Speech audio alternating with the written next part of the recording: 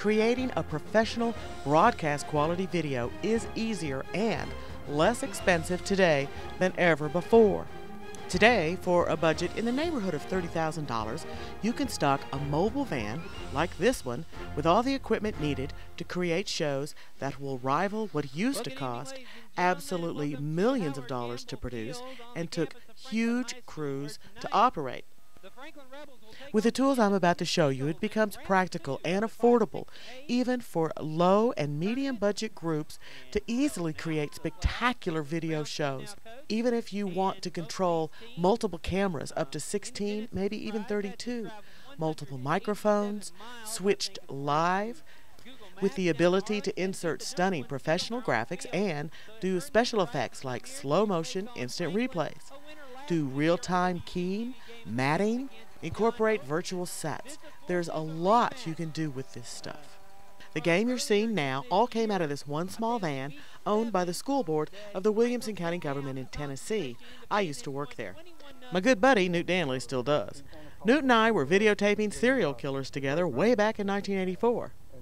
Thankfully, our lives are a bit more mundane now that we are both out of the TV news business. Newt is now the production manager for the county, where Friday night high school football games get humongous audiences.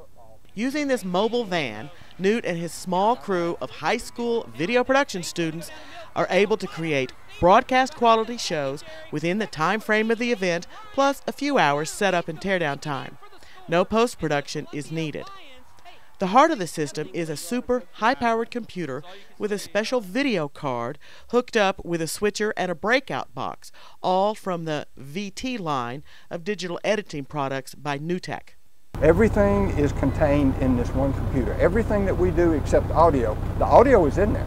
I mean, you could actually use this computer for audio. We prefer using a separate audio board because of the control it gives you. That way you're not using a mouse trying to control your audio. The entire package from NewTek for the current VT5 version runs $8,500 to $9,000. We had this built. We didn't order this computer with the VT4 in it. We ordered the VT4 hardware, software, and software, the program and so on. Then we hired a firm here to build us a supercomputer.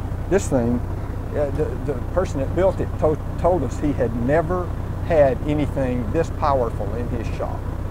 One camera is routed straight into the computer. The other cameras are routed first into these DVR machines, then into the computer. If you do it this way, the video from every camera but one is recorded. That's how Newt does his instant replays. As director, he shows the audience what was just recorded on whichever DVR machine happened to have the best shot. So in addition to Newt himself, he uses one crew member to run the slow-mo and DVR machines and another to do graphics. It's kind of tight in here. It's when you're actually doing a game. Close quarters. Yes, you have to really like one another and wear a lot of deodorant. So graphics person here, director sits here, and this is his instrument. This is the switcher.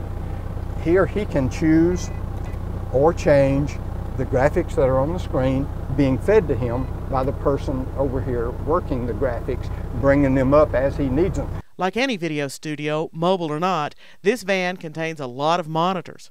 Fortunately today, you can get tiny ones. And this in itself is about $1,200 for the 4 preview monitors. And they have the same ins and outs on the back as the big preview monitors. We're adding 4 more. There'll be another bracket of these when we get into the football season this year. And then all of these monitors will actually be mounted instead of freestanding as they are now, which will make everything look a little better, but also be a lot safer. It'll ride a lot better in here.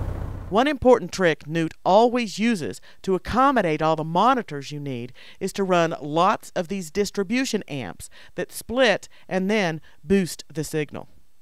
We'd be lost without these little distribution amps. They are just lifesavers. Yeah, they're very inexpensive, but they accomplish what you need to do. As a longtime video professional, Newt Danley has seen lots of equipment come and go. he is able to have the perspective to really appreciate all of the power within this one van. NBC, ABC, one of their vans, which has more cameras, but this would handle the same number of cameras that they have. It's just that we don't have that many cameras or that many people to run them. For video production tips, I'm Lorraine Krula. Thanks for watching.